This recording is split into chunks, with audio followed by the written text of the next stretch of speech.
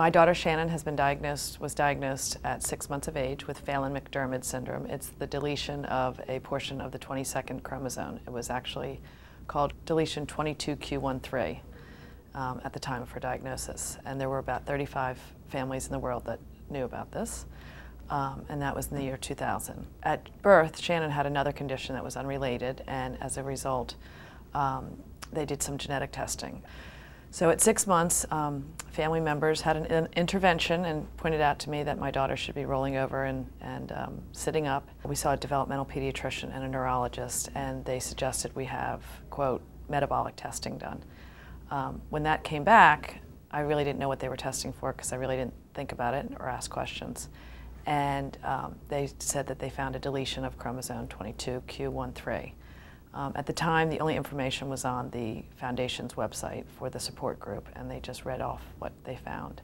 I could tell you where I was sitting on my front stoop and what I was wearing when it happened, and it just blew me away because 6 months before we were told that all her chromosomes were there.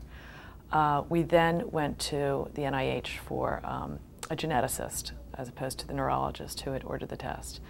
He did what I call an old-fashioned exam. He observed, he asked questions, and he started off his conclusion with very positive information. What a beautiful girl my daughter was, how lucky she was to have two loving parents, how fortunate she was to have two older brothers that loved her because when her parents were no longer around, they would need to take care of her because, in fact, she would never be able to take care of herself. And to hear that about a 6-month-old child is just pretty devastating. And, but when I tell this story, I have to point out to people that for me personally, hearing the reality early on was okay for us. It kind of got us to get our ducks in a row and kind of know what our plan was going forward. I think for some people, though, hearing that early could throw you into a pretty deep depression. And it could also inadvertently make you give up on your child. Currently, in I guess this is year 2011, so it's 11 years since my daughter's diagnosis, we've gone from 35 families to close to 700, and that's worldwide. So it's still a very rare disease, but the reason that it's increased is because more children are being referred for genetic testing, and the genetic testing technology has gotten much better. And so they're finding smaller deletions, and consequently we're finding higher functioning kids. But we don't have a great natural history on this syndrome because most of our population is pre-puberty because you couldn't have, if you were tested for this 15, 20 years ago, more than likely you would never have found it. So it's really important that we collect data and samples and really follow all of our families very closely through puberty and into adulthood because we found that there's some symptoms that are arising in the older cases that don't present in younger years. When we first got involved with the support group in 2006, there wasn't much talk about autism and Phelan-McDermid syndrome except that under the characteristics it listed autistic-like behavior. As time went on, as science got better, as research was done, we then changed the description to my daughter has autism as a result of having Phelan-McDermid syndrome. It would be like having autism as a result of Fragile X.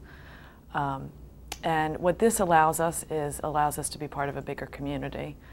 And if everybody that had an autism diagnosis were genetically tested, our family's size, the size of our syndrome would not be close to 700. It would be thousands, possibly tens of thousands. But many people with an autism diagnosis are not, they're told they have autism, so why would you go shopping for yet another disability? So they aren't referred to genetic testing. When people ask, why would I want this additional diagnosis, and it's really not an additional diagnosis, my answer is because we have a fantastic support group, and when you know that you're missing a specific piece of your chromosome, specifically 22q13, you can get a lot of specific information that does not apply to the gigantic umbrella that we know as autism. So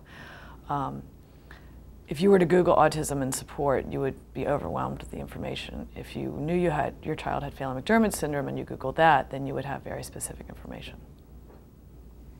the more I realized that it's vital and to research that people that are diagnosed with autism, whether they're children or adults, whether they were diagnosed yesterday or 20 years ago, that they be referred to genetic testing, because if there is a genetic abnormality, it frees the family from this tremendous guilt trip that many families with an autism diagnosis are given. You know, I ate something when I was pregnant, I lived near pollution, I vaccinated my child, and one of the greatest things that a geneticist said to me, the same NIH geneticist that told me that Shannon had this, was that there was nothing I could have done, even if I tried, to cause this deletion. It was de novo, and he explained that, you know, there was nothing before, during, or after conception or birth that I could have done to stop this from happening. And that was a huge gift to me, and it's not a gift that parents of children with autism are given.